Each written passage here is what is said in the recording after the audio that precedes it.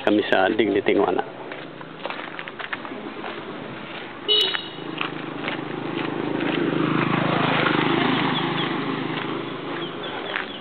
Fresh mountain spring.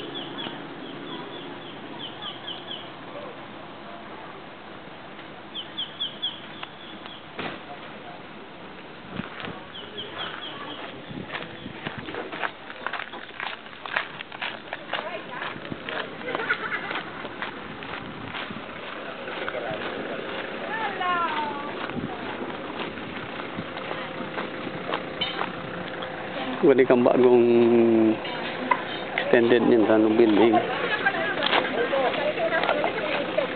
Guard house. Good morning po. Good morning. Good morning po. Opo, kasi nakikita namin sa Facebook yung pinost nila nung nag-ano kayo, nag ribbon cutting, steel shots. Steel shots. Kaya sana maano natin ng ito. Maano natin yung tingnan natin. Yung isang kasama ko doon sa California, si Bon Rional, nakachat na niya si Friedman. In fact, sabi ni Bon Rional, taga-uwas din yun. Mukha atang naghahanap sa Western state, which is California, Nevada, Arizona, Oregon, or somewhere doon, na parang yung sales, kung anong products, para sa product, that's correct. So ngayon, ako dati, we have an NGO, the Angko Inc. Pero sa ngayon, wala na yon. Ang pumasok yung ako. So ang question namin is, if Dignity is in UAS, how can we, not only yung labor, kasi yung labor dito sa Cagmanaba, particularly involvement yung general na yung tinatawag na purwas nun in general of the town of UAS. So yun ang parang pinofocus namin na how can we enhance at the same time yung product ng Dignity. Yung coconut sa inyo. Okay? Pero other than that, meron pinag-iisipan nung ako, pero particularly, and if other was none would join me, which is kung ano man na NGO, yung other products, say for example, malunggay and gabi. Because malunggay and gabi, along with your coconut, kailangan ng 4.5 million sa US. Kasi kinakain yung ano doon. Meaning tons? Yes. We're talking about, akalain mo kung masolo natin yung sales noon for the whole 48 states, including Hawaii. Hindi na masama yun. Malaking tulong sa UAS. So yan ang, kumbaga yung exclusive sales noon, at yung makaganon kami sa inyo. Kasi the same thing yung coconut, ang narinig ko sa kapatid ko, kaya tinuning na maglalagay nga daw kayo ng pier in Cagmanaba. If ever that. Yes, actually, we've been thinking of it kasi very challenging po yung yung going to Pantaw. I mean, from here going to somewhere else, Was or Libon or Pulangi, may holding area pa para isakay sa container. Exactly. Or via train. Which is very Inaga. Medyo expensive na po. Kasi kung directly from here going to port area, kung sa Singapore man ang bagsak, then from Singapore saka dadalhin sa US, mabilis po yun. Opo. Very challenging po kasi ngayon ang kalsada natin. Even earlier, no, mag-start po kami dito, talagang maraming bumagsak na. Ano lang. Yung engineer? Joseph po. Joseph Landong. Yeah. And you're from? I'm from Antipolo, pero ang route ko po from Bato, Kamsur po. So Bicolano ka rin. Good. Hello, ma'am. Yes, ito misis ko. Sige na, ito sa atin nun. So yan ang yan ang sa ngayon parang what do you call that, battle of minds muna kung if it is feasible or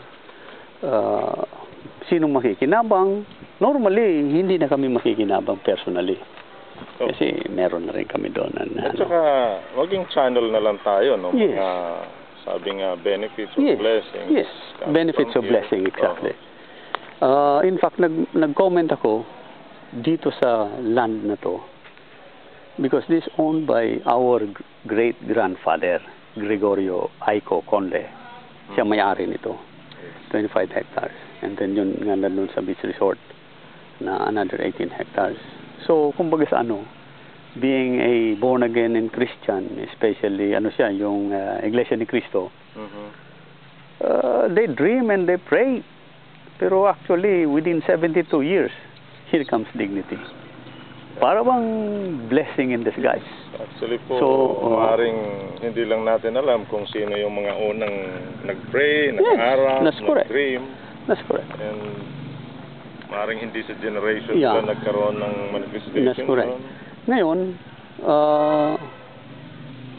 nung pauwi kami dito 3 days ago, nakita ko si Gob at saka yung tatlong congressman ng Albay at saka si Engineer Gonzales, yung DNR director ng Bicol region. Nandun siya. So I mentioned to him this. So sabi niya, hindi ko narinig yan. Luckily, nandun yung assistant ni Congressman Gonzales and he knew about this. So nakipag sila, meron na pala isang Dignity. Sabi ko, nakita ko yung website nyo. You stated na this is the first in Asia. I believe. And first in the Philippines. This is the first in the Philippines. Kasi our goal actually po, yung long-term goal namin is to replicate this plant somewhere else. And soon, maybe dito sa Pilipinas. Tatlo nga daw. May Davao and meron pang isa Palawan, yes. Then after those places sa other countries naman. Other countries in Asia. Thailand, pero Indonesia. Ang lang is do you think within the area in say from Cagmanaba back to Pantao and then all the way to Piodoran, you think is sufficient enough na maka-generate kayo ng products ng coconut for export? O kulang? May survey po actually, ako kasi po particularly ang role ko dito is the physical construction of facilities. And ang supposed pero yung survey nila, operation in charge will be our local partner here, si Ma'am Shirley. So they already conducted which is survey. nasa Manila. Nandito po. Yung kausap natin kanina. Okay. Siya po ang local partner dito. Kumbaga sila po ang mga taga rito na kumbaga isa sa mga reasons kung bakit napunta ito para so ibig sabihin the study community. So ibig sabihin the study sufficient enough to conclude na maglagay dito. I believe po, Otherwise, hindi maglalagay. Kasi before naman po itong sinimulan, nagkaroon ng study. Yung tinatawag na business plan. Kaya, I believe po, dito lang sa coastal area, sufficient enough. Yung supply. Yun ang inaano. Kaya parang tinatanong, baka kulangin kayo. Kasi po, ang lang naman is 16,000 nuts per day. At marami dito. Assumption po namin noon is more or less 2 hectares. 16,000 nuts per day. From the produce of 2 hectares land. coco farm. So, for 30 days, at least 60 hectares. Ang laki po ng area para hindi tayo makakuha ng sufficient na i-generate na na although may raw material po na competition kasi sino naman na-use na po tayo na nagkukopra ang tao.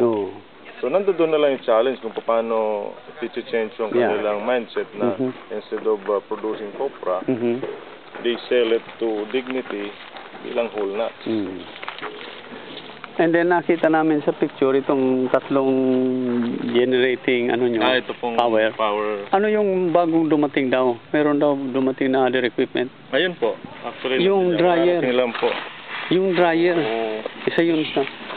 Wala pa yata yung dryer. Wala pa. Actually po itong area na to, ito ang drying area. Dito. Kaya kung papansinin nyo po, clear siya. Clear. Para yung sun. Yes. Transparent ang yung heat po talaga intentionally na pinapa-pass-through sa roof. Yes. Kasi kailangan... Doon kayo, cooler doon sa area na yun. Kasi kailangan yung heat. Po talaga, kailangan ng heat. So, ibig sabihin, even if you do not apply heating elements, yung sun lang is sufficient. Enough na po. Pero siguro dahil may mga times po tayo na tagulan. Yeah, tagulan. Sa time na mag-function yung heating, natin. Yeah. Yung fire.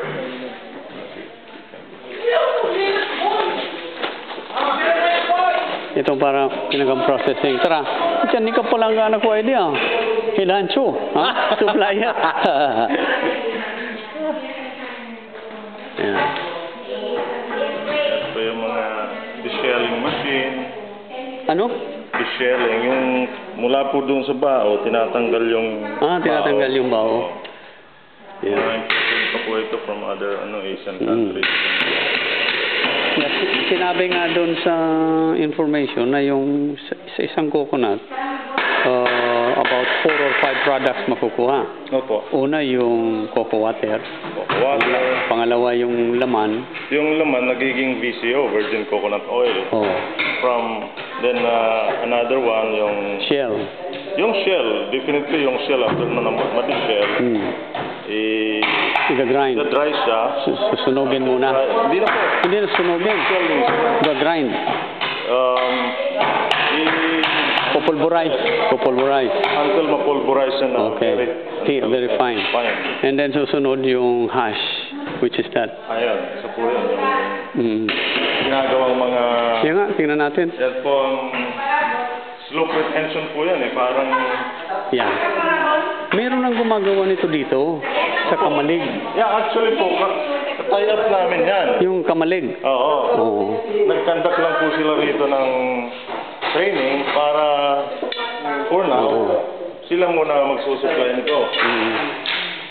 So ito na yung coconut. Yan po yung, nung mag-conduct ng training, yan po ang setup. Marami na nito doon sa US, nakikita ko. Parang ginagamit nila ito pang barrier ng tubig. Okay, sa soil erosion ginagamit. Yeah, yun na, soil erosion. Saka yung tubig.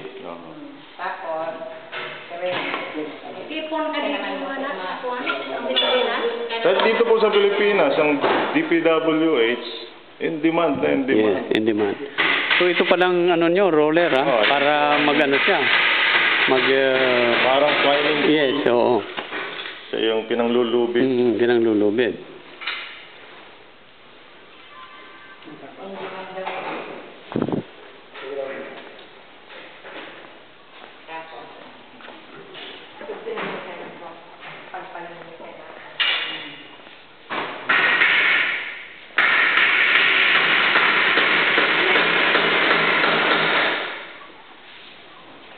Puro di kamera kita. Ako sana.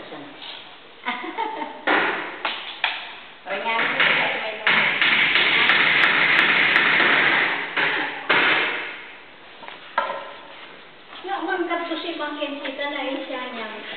Naman ka bakal na wala. Si bangken ka natin.